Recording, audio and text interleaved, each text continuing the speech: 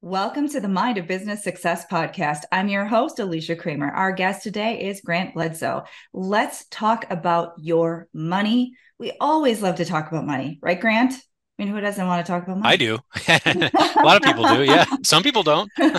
Some people don't. It's true. But we are talking to business owners, and there may be a few exceptions to the rule, but in general, we tend to be fairly conscientious of our money. And that's what you specialize in. Why don't we start by talking a little bit about your business so that our listeners have a frame of reference for who you are and what you do?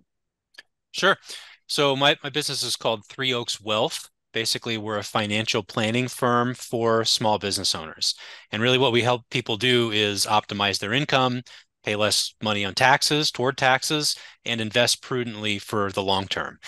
We arrived at this. The firm's been open for about 10 years, almost 10 years at this point. I've been in the industry for about 20. And prior to launching the firm, worked at Charles Schwab and managed one of their trading desks for a time there. But I got to the point where I wanted to work with people more directly, and it seemed like everybody needs help with this stuff in some degree. There are a lot of people who are really interested in personal finance and their business finances and making sure they're both optimized and running kind of concurrently and aligned. But a lot of people just want to rely on a professional for help too. And the industry was not offering what I thought people were really asking for. So I launched the firm in 2014, and now we're a financial planning focused firm. We manage money for people as well, and we work with a bunch of small business owners and get to help them in their business life cycle and make sure that their household wealth is aligned and helping them accomplish whatever it is that they want to do in their career and their life long term. So it's a great job. It's a heck of a lot of fun, and I plan to continue for quite a while. You mentioned that you help people save money on taxes. I'd like to make sure we talk just a little bit about that. You mentioned building wealth.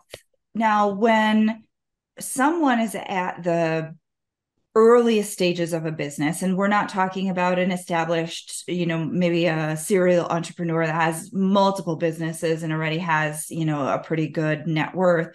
We're talking about someone who maybe is grassrooting it. Maybe they are starting from, you know, I left my corporate job and now I'm doing my own thing. And I don't have a nice big nest egg. I'm, just kind of, you know, really bootstrapping, right? Then you're just more in survival mode. But once you start to get some traction in your business, now you're starting to look at things a little bit differently because now you have that revenue coming in. And sometimes you have more revenue than you actually need to pay all of your employees and cover your own cost of living expenses. And so now the conversation in our mind is a little bit different because now it shifts from survival mode and that sort of startup phase into how can I start to be more strategic about my money so that I can set myself up for success. So I'm going to let you just kind of take that and talk a bit about it from your perspective because you're working with small business owners and you're seeing what their goals and their challenges are. That you frame that really really well, and this is something that uh, everybody deals with in the life cycle of a business. If you started from that grassroots startup that you described and gotten to the point where you have a little bit of extra cash coming in that you don't need beyond your operating expenses, and so this is what's going through people's heads usually when they come to that point. Hey, things are going pretty well. What do I do with this cash? Do I take it out of the business and pay myself more? Do I keep it in the business? Shouldn't I have a little bit of cash laying around for a rainy day? What if I took that cash and invested more aggressively in marketing? Maybe I could grow faster, right? Though, but then there's the taxation of it too. I don't want to pay unnecessary tax. And so oftentimes you have these kind of competing thoughts bouncing around your head, and the cash just kind of winds up staying in the company bank account. And what I'm assuming here, Alicia, is that at this point you've If you've gone from grassroots to having a little bit of extra cash set up, you have a formal entity organized. So maybe you've established a corporation or an LLC, and you have bank accounts in the name of that organization as opposed to just running everything through your personal checking account. If you haven't done that and you get to this phase, please run out and go talk to a lawyer and open a bank account, because it's going to make your life a lot easier going forward. Right. So every month, let's say that you run your books, or you have somebody run your books, you're reviewing financials, you have a little bit of extra cash in the account. There's this concept in financial planning of an emergency fund that you may have heard of in the past. It's the idea of, we just need a little bit of rainy day money sitting in the bank that's liquid and available for you to access if things don't go well. And usually when you hear about this or read about this, you're talking about your household cash. We have our monthly expenses and our mortgage and so forth, and maybe we pay ourselves into a checking account. The expenses come out of the checking account. Well, we should have a little bit of cash saved up in a savings account that's just there for us in case a bunch of bad things happen. Same concept applies to your business. Okay. So if you have, let's use an example. You have $10,000 of revenue and $7,000 of monthly expenses, maybe including a little bit that you pay yourself. You have $3,000 left over at the end of the month. And the question is, what do you do with that $3,000? Well, everybody needs a little bit of working capital, which is also known as an emergency fund for your business. And so the general rule of thumb here is we want enough cash in your business accounts to fund 100% of your operating costs for between maybe 2 and 6 months. That's kind of the range that we should shoot for. And where you fall on that spectrum really depends on a lot on what industry you're in. For example, my business is professional services. We don't have a whole lot of like operating costs other than professional salary. But if you're running like a manufacturing company that's a very capital intensive, you probably need closer to 6 months, whereas a lot of people in professional services need less than that, maybe 2 or 3 months worth of cash. So step one is set your target for what are you comfortable with? Is it 2 months? Is it 4? Is it 6? Somewhere in between there. And then as extra cash accumulates, then you make the decision of, hey, how much cash do I have in the company bank account? Do I need to take that $3,000 a month and add it to the account to approach my goal? Or do I have excess? Okay. So if you have excess, that's when you make the decision, well, should I pay myself more? Should I take it out of the business? Should I reinvest and try to grow more aggressively? Those are your choices. And the taxability around that really depends on your organization structure, which I can elaborate on in a minute. How is that for a start? Did that answer your question off the bat? I love it. Now, I know that what you're sharing here is just basic fundamental stuff. I also know that some people are really good about doing the basic fundamental stuff, and some people are not, because they really haven't worked on sort of their money mindset and their wealth consciousness. I'm glad you started with these basics, because this is a foundation, what we're talking about right here, a foundation for that future wealth, which I know you're going to get into next. When you talked about setting up your entity, I wouldn't be surprised if quite a few people listening who are considering themselves solopreneurs, maybe they have a couple of freelancers working for them, or maybe even someone who considers themselves to be a small business owner, but they're a sole proprietor. Hopefully they're at least an LLC, right? But there probably are quite a few people listening who don't have those fundamentals in place.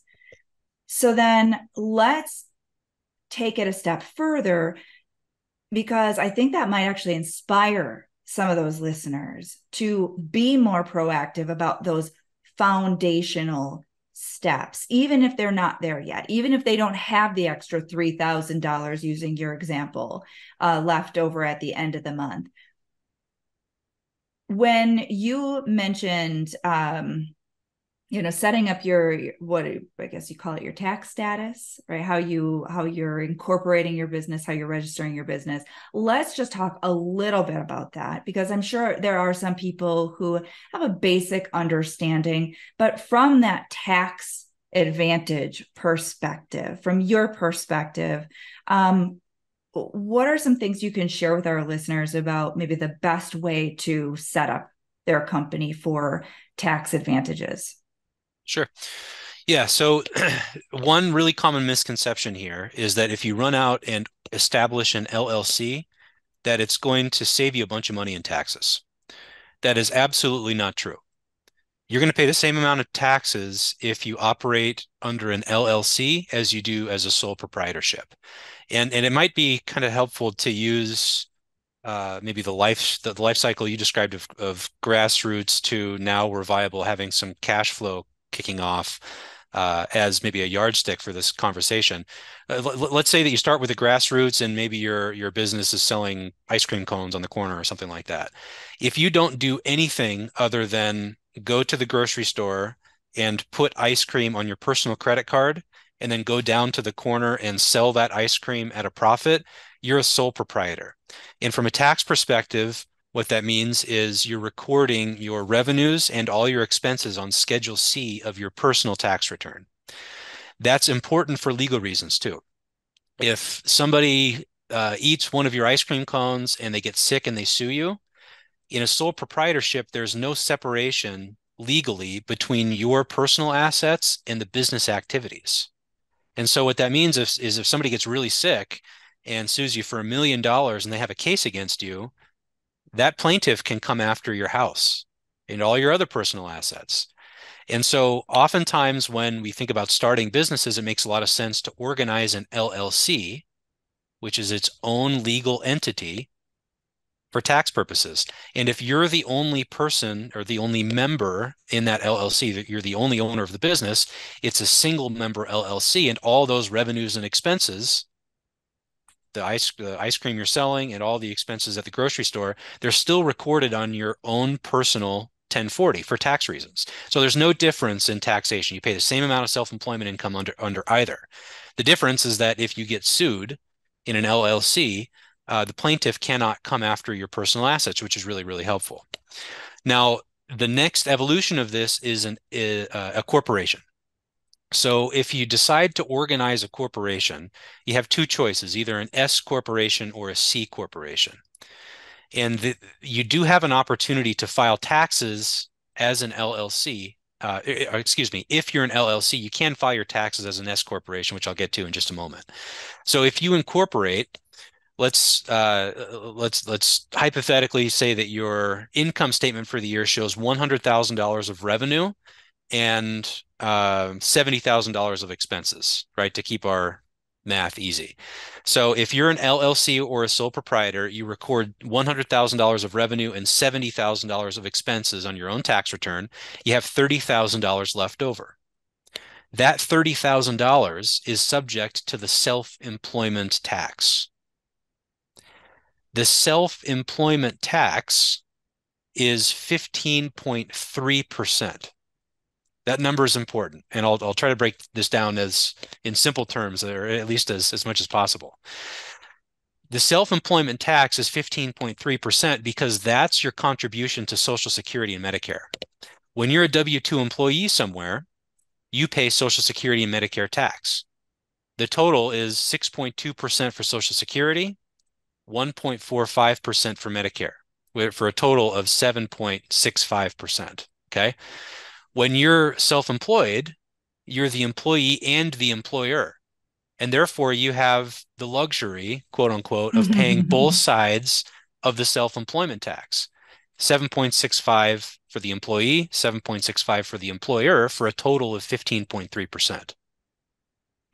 So the way this works is you have 100,000 of revenue, $70,000 of expenses, $30,000 left over. That 30,000 is subject to the self-employment tax of 15.3%. Let's say you incorporate as an S corporation. An S corporation means that it's a different type of legal entity. It's a little more time intensive on a year-to-year basis to maintain, especially if you have other owners. You have to have shareholder meetings and take minutes and all this stuff to maintain the legal entity. But you also have to pay yourself a W-2 salary that's commensurate with your efforts in the business. And so what that means for our ice cream example is that if you have $30,000 left over at the end of the year, if you're an S corporation, you have 100 grand of revenue, 70 of expenses, you have to pay yourself a W-2 salary. And maybe that's 50% of whatever's left over, the 30 grand. So what that looks like on your income statement is now your expenses go up from 70,000 to 85,000, and you have $15,000 left over. That 15,000 that you're paying yourself is considered a business expense. The business pays payroll tax on it, which is the business's side of the 7.65%. And then you as the individual, the employee of the corporation, receives 15,000 in income and pays 7.65% for Social Security and Medicare. You have 100,000 of revenue, 85,000 of expenses, and now you have $15,000 left over. LLCs, S corporations are both pass-through entities. And so what that means is any profits left over, the tax responsibility of that falls back to the ownership or you, right? So the $15,000 remaining after you've paid your own salary is sent back to you as the owner of the S corporation, and you have the luxury of paying income tax on it. The tax benefit, and this is a little circuitous, sorry, it's taken me a while to get there. The tax benefit is that the $15,000 left over is not subject to that payroll tax. So you're on the 15,000 left over, you're circumventing that 15.3% level of taxation. The downside of that is you're not paying into the Social Security system with that money, so it's not helping your retirement benefit way down the road. But it is a really handy way to pay a little bit less in tax on a year-to-year basis. When you have an S corporation, the business files its own tax return. There's a little bit more involved from a tax perspective, and so your annual costs for going this route go up a little bit.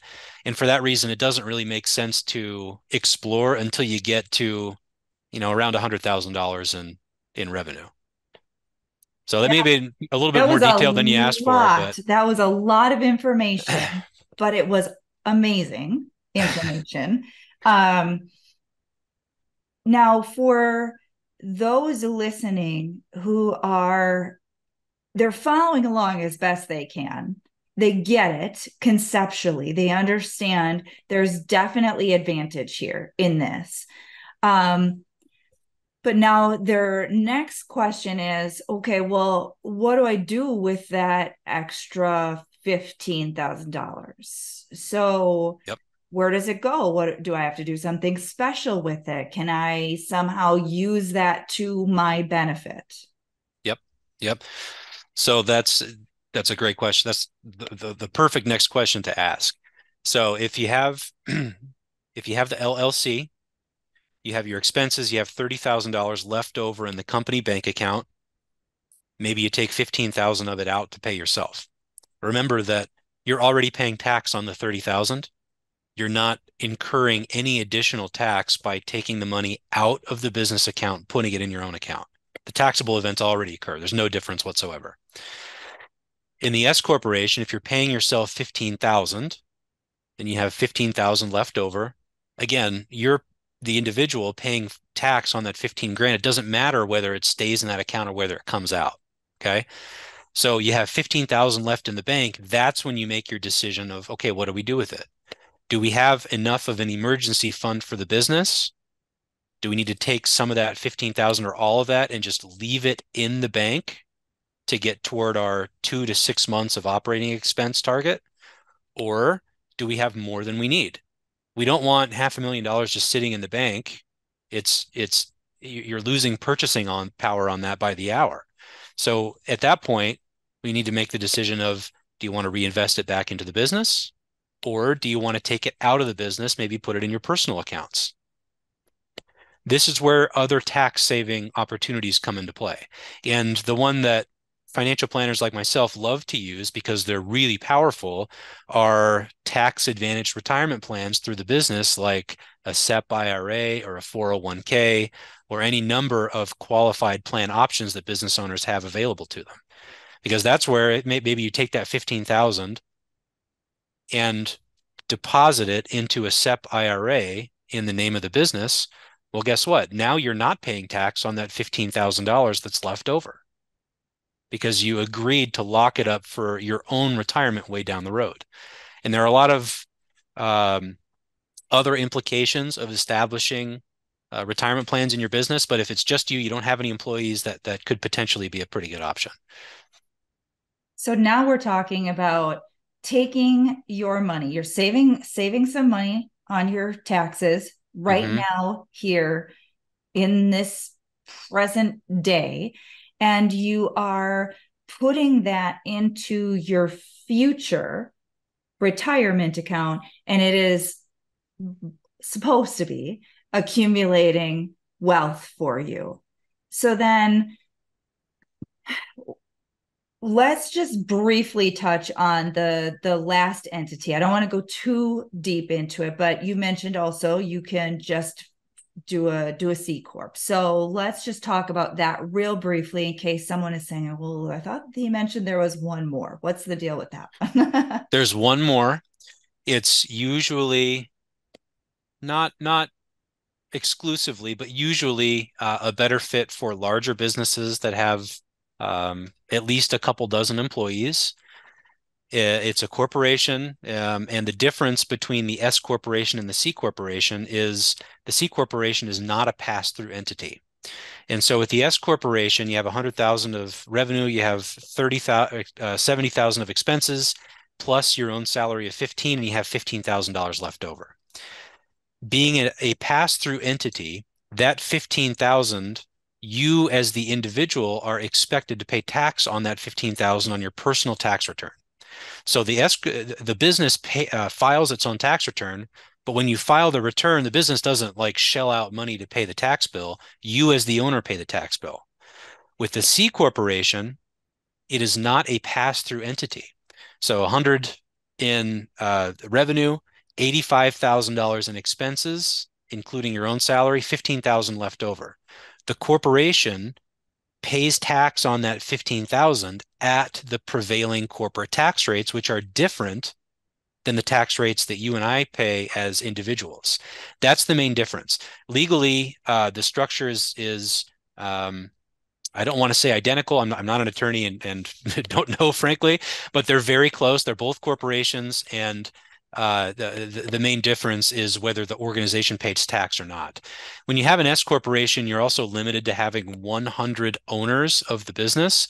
And so all the publicly traded companies that you or I could buy stocks in, they're every single circumstance, they're C corporations so that they can issue publicly traded shares. So now everyone has gotten a nice overview of what their options are in terms of how to structure their business. Let's talk a little bit about some of the mindset challenges that people are bumping into when it comes to really starting to prepare for their future and to put money into those accounts that can start to actually accumulate and grow wealth.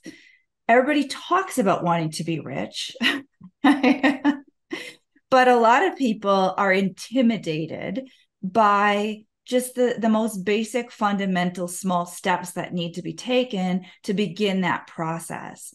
And I'd like to talk about where people are really getting tripped up and not even starting, or maybe they have set up something like a 401k and they're not doing anything with it because it's intimidating. Yeah. Yeah. In my office, we call that momentum. You probably have a more elaborate clinical term than I do for it, but yeah, it's overwhelming to start. And like we were talking about earlier, you have all these options of what to do with extra cash if you have extra cash in your business, and people are, I think, reluctant or fearful of doing the wrong thing. many times. And so it's like anything, we just chop this up into baby steps. The first baby step is just set a target for how much cash you want in your business. Okay. Again, the range is 2 to 6 months worth of operating expenses. If you're growing and hiring a bunch of people, you probably want to include their compensation, or if you're buying a big piece of equipment, you want to incorporate all your needs for cash over this 2 to 6 month time span to land on whatever your cash target is for the business. That's step number one, is just set a goal. Take a look at the income statement, divide the monthly or multiply the monthly operating expense by between 2 and 6. Then compare that goal to what the total cash in the business is. And you don't even need to log if you're doing your books yourself, or if you're having somebody else do them for you, like your accountant, you can just use your company balance sheet if they're compiling that for you every month. So compare, step one, set a target. Step two is compare how much cash you have to how much cash you need. That's all you need to do to start. Step three is, okay, now if we do decide that we want to take cash out of the business, if you're uncomfortable with the potential tax ramifications of that, and so we just talked about C corporations a minute ago. Since the C corporation is not a pass-through entity, if you have one and you have extra money you want to take out of the business, that is a taxable event.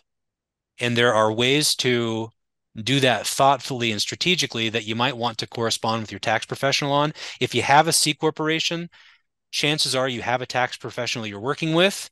If you have one and you are doing it yourself, or don't have a tax professional and you're unsure about this stuff, I would really urge you to hire a professional at that point, because it does get a little bit more complex. So if you're uncomfortable with the next step of, do we take cash out? If we do, what are the tax ramifications? Just talk to somebody, and then split it up into baby steps. That's really all it is.